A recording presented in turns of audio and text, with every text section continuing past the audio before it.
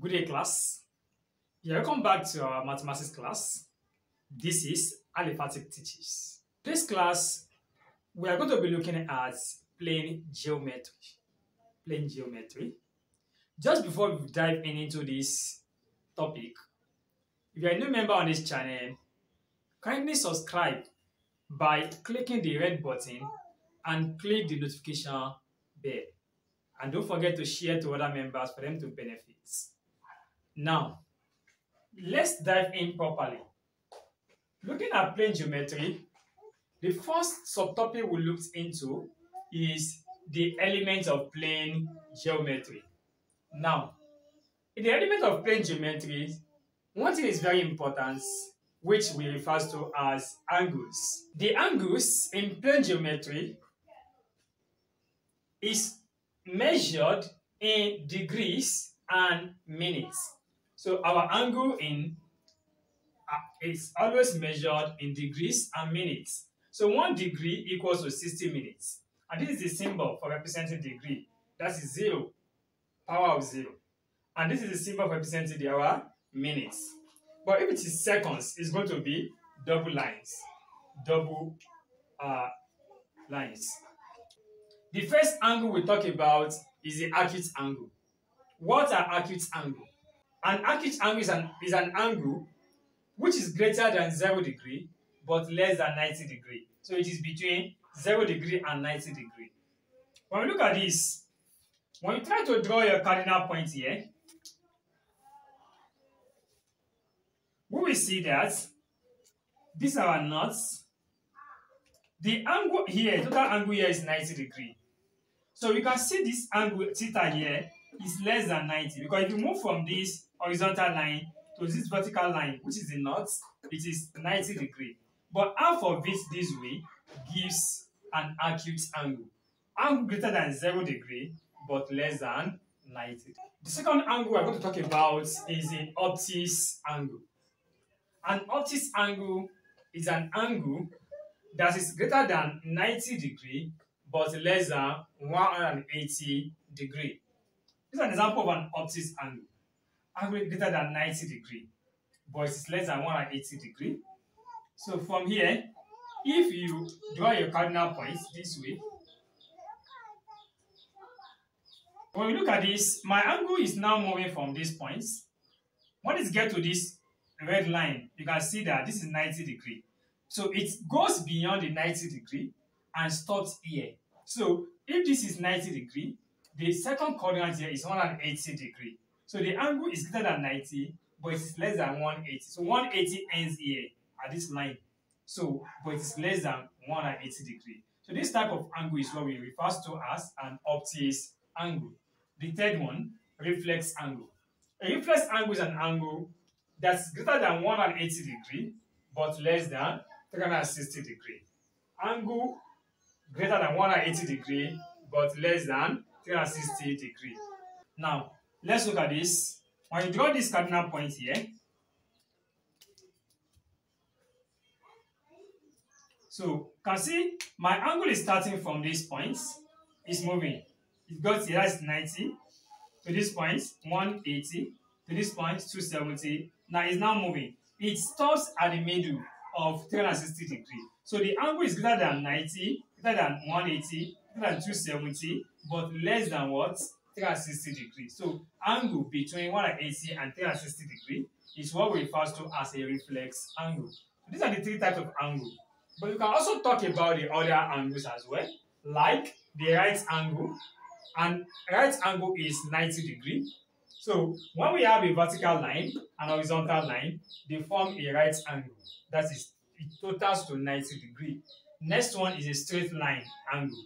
Angle on a straight line is always equals to 180 degrees. Now from here, we can now apply these our angles in solving plane geometry.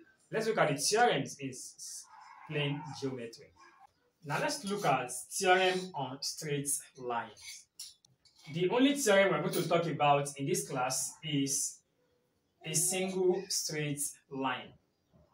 We're talking about a single straight line. The first one we talk about here is angle on a straight line are added up to 180 degrees.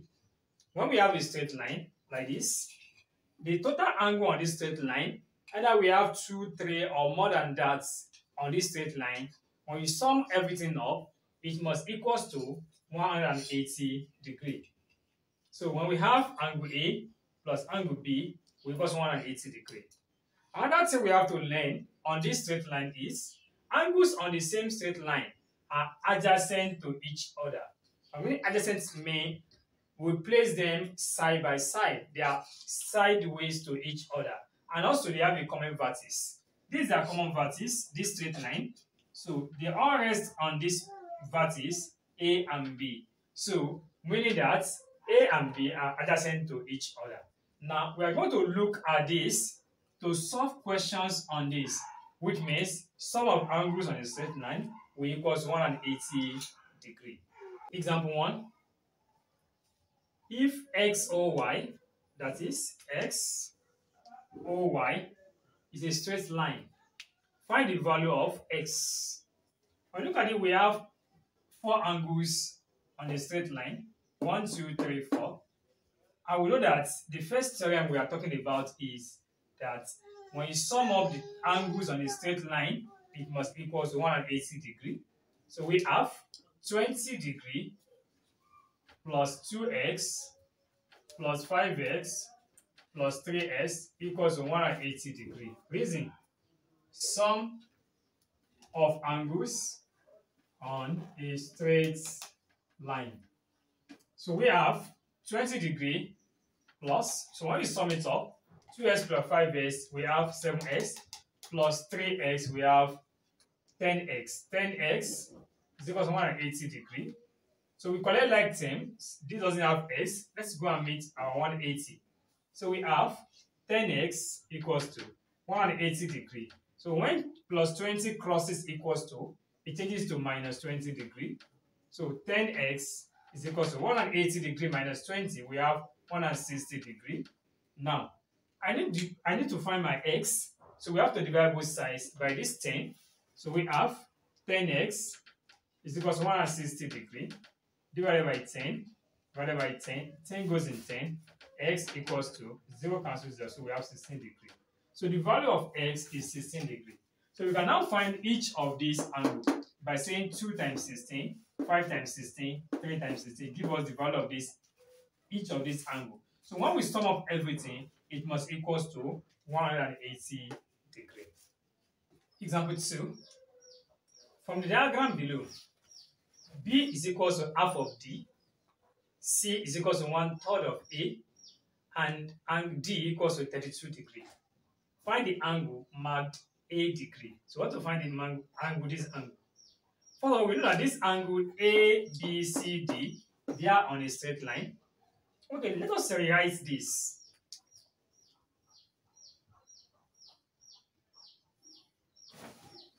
So angle B equals to half of D. This is our angle B. It's half of D. So B is equal to half of D. Meaning B equals to D times 1, D over 2. Cross multiply. My D equals to 2B. Fine. Next one, C is equal to 1/3 of A. C equals to A times 1, A over 3.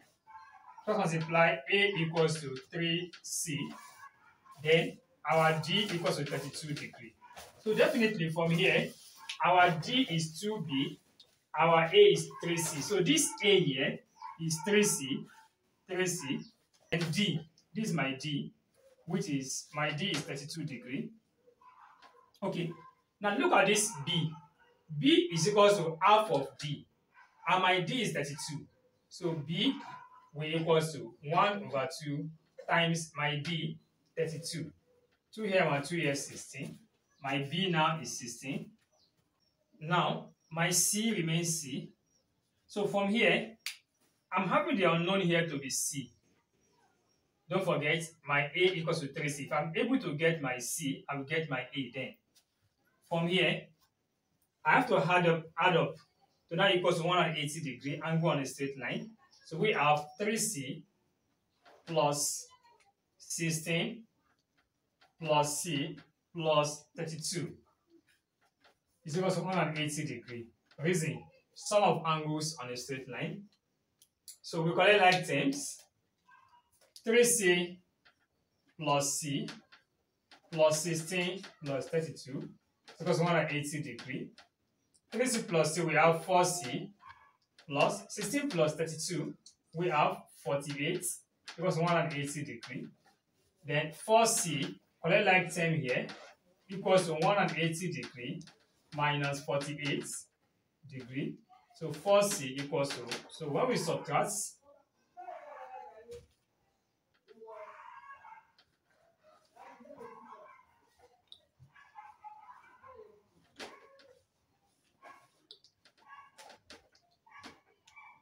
4C equals 132 degrees. Now to get the value of C, divide both sides by 4. We have 4C divided by 4 equals 132 degrees divided by 4. 4 goes in 4. So C equals to 4 here, 4 in 13. We have 3. In another 12, we have 3. That is 33 degrees. So my C is 33 degrees. But you are asked to find the value of angle A. From here, angle A. So angle A equals to 3C, meaning that A is equal to 3C. That is 3 times 33, which is equal to 99 degrees. So the value of angle A is 99 degrees. So when this C here is 33 degrees, this angle A will be 99 degrees. So when you sum it everything together, it must equal to 180 degrees. Example 3. In the figure below, angle ABC is a right angle. Find the value of angle EBD. I want to find the value of angle EBD, meaning this one and this one. I want to find their values. If you could recall, among the other angles that we treated, we have a right angle triangle, which sum up to 90 degrees. So we have 3x plus 5x minus 2 plus 2x minus 2 is equal to 90 degrees. So we have 3x plus 5x plus 2x minus 2 equals to 90 degrees. 3x plus 5x, we have 8x. 8x plus 2x, we have 10x. Minus 2, we have minus 4 is equal to 90 degrees. Let's collect like terms. 10x is equal to 90 plus 4. Once this one crosses equals to change to plus. 10x is equal to 94. To get the value of x, I have to divide both sides by 10. So I have 10x is equal to 94 divided by 10 divided by 10. 10 goes in 10. My x equals to 9.4 and to 1 decimal place. So 9.4. Now, to now find the value of angle EBD. Angle EBD. EBD. That is 5s minus 2. So angle EBD, therefore, angle EBD from here equals to 5s minus 2. 5x minus 2, that is 5 multiplied by, my s is 9.4, then minus 2. So let us multiply. 0. We have 47.0 minus 2. When you subtract, we have 45. So angle EBD is equal to 45 degrees. Example 4. This is the diagram given to us. Angles on this straight line are M, N, and R. In the diagram, PQR is a straight line. PQR is a straight line. M plus N equals to 180 degrees, and N plus R equals to 100 degrees. Find M plus R. Now, let's look at this. We have M plus N equals to 120 degrees. Likewise, we have N plus r equals to 100 degree. From here, our m plus n equals to 120 degree. And don't forget, when you sum up everything here, it must equal to 180. That is m plus n plus r equals to 180 degree. Sum of angles on a straight line. Fine. From here, we have our m plus n here. So anywhere we see m plus n, we are going to put 120. So this is m plus n. 120 plus r equals to 180 degree.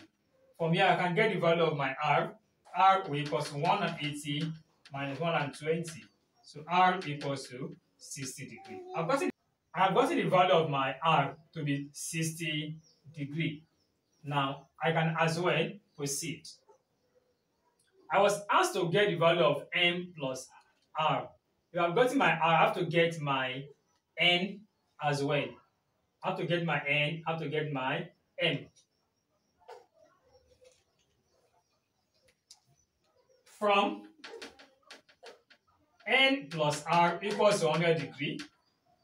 So n plus my r is 60 degree equals to 100 degree. So n equals to, collect like terms, 100 minus 60, n equals to 40 degree. So I've gotten n, I've gotten r, it remains my m. Now, to get my m, from this equation 1, m plus n equals to 120 degree. M plus my n. The n we got here is 40 degree. It's equals to 120 degree. So my m will now equals to 120 degree minus 40 degree. My m is equals to 80 degree. So I've gotten the value of my m as well to be 80 degree. So I can now find the value of m plus r. So m plus r equals to, my m is 80 degree plus my r is 60 degree. So when you sum it up, we are 140 degree. So this is the first theorem we are able to lay our hands on. Theorem on a straight line. That is, sum of angle on a straight line is equals to 180 degree. If you find this class very interesting, kindly subscribe to my channel and click the notification bell for my subsequent content. And don't forget to give a thumb up as you leave the channel. Thank you very much.